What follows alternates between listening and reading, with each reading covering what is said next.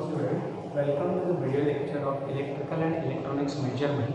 In this lecture video we will study the extension of ranges using shunt.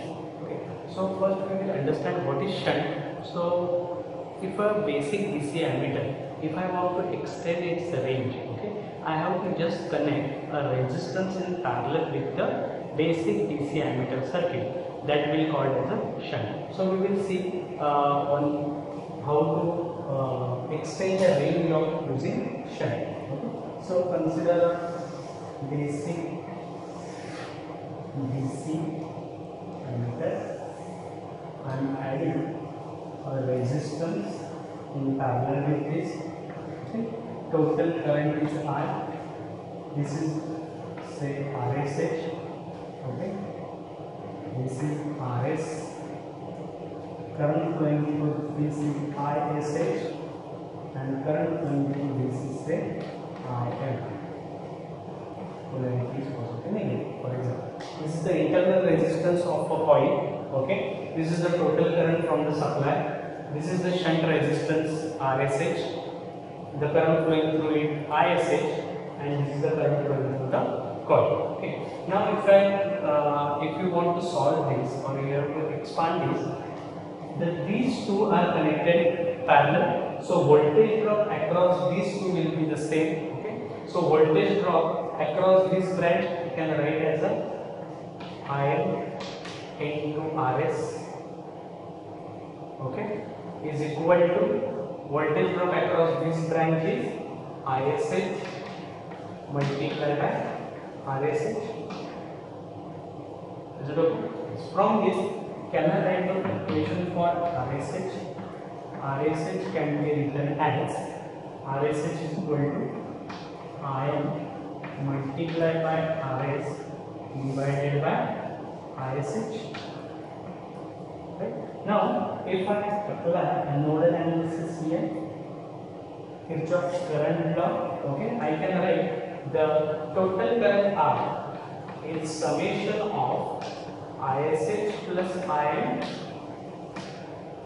right? Total current R is summation of these two current. From this, can I write down the equation for ISH as I minus IM? ISH as I minus IM, and if I substitute this in this equation, I will get IM multiplied by RS divided by, instead of ISH, I am writing I minus I. Okay. Now, if I divide numerator and denominator by term IM, is it okay? Yes. Now, if I am dividing numerator and denominator by IM on the right hand side, so if I divide numerator by IM, then IM will get cancelled. So it will only remains RS divided by I divided by IM minus 1. Here I am dividing numerator and divided by the IM. Now this term I divided by IM is nothing but the ratio of total current divided by the current flowing through the our basic DC ammeter, right? So this is called as the multiplying factor M, right? Okay. So if I substitute this here, I will get RS upon M minus.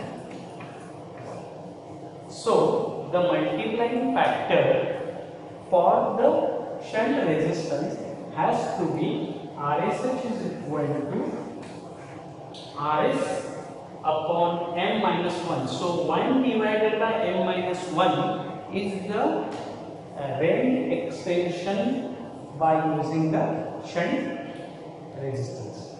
Okay. So now if I solve it for M, okay, so if I solve this equation for M, I will get, if I am solving this for M by cross multiplication,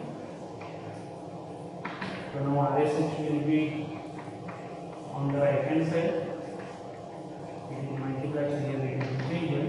So M in terms of RS and RSH can be written as RS plus RSH plus 1.